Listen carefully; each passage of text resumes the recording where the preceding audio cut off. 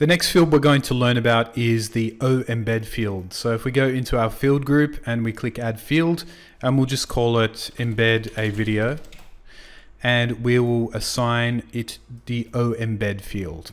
Okay.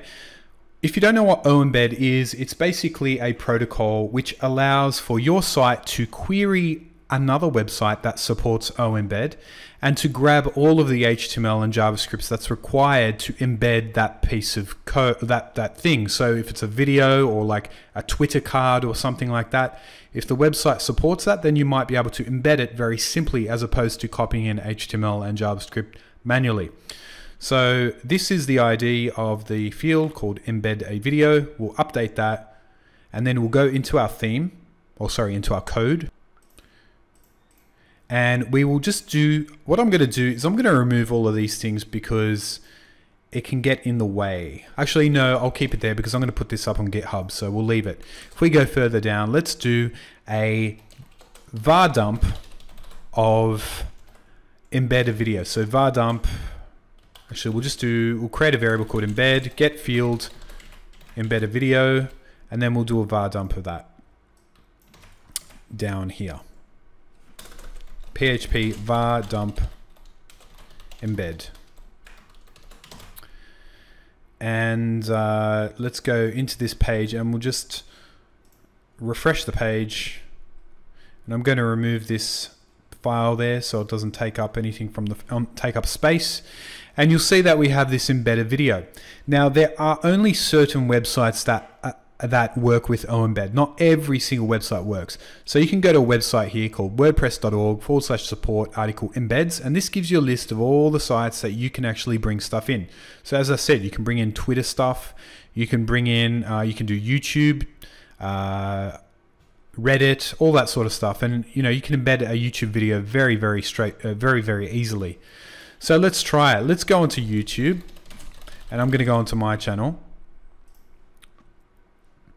And I'm going to grab my latest video and I'll copy the URL to it, okay?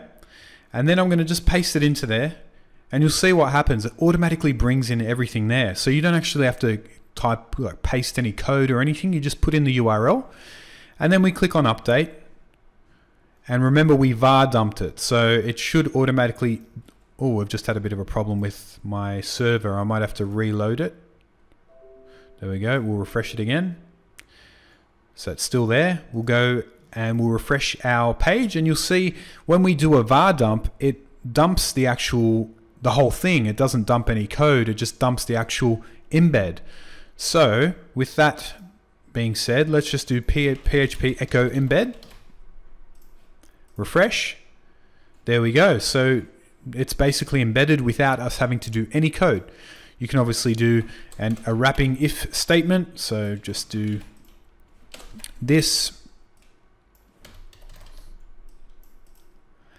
just in case there is no embed. And let's go back and refresh.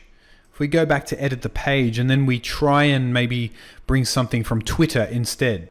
So we'll go on to Twitter, search, and let's see what there is there. So let's just grab anything. All right, let's click on this. Grab the URL of it and then maybe paste that in there and see what that does. All right, so that didn't actually work. I think because it's not an actual post. But let's click on this post. Let's click on here and oops, that's not right. Copy that, paste it in, remove that and paste it again. And as you can see, it brings in the Twitter card. We'll hit update, go to our page.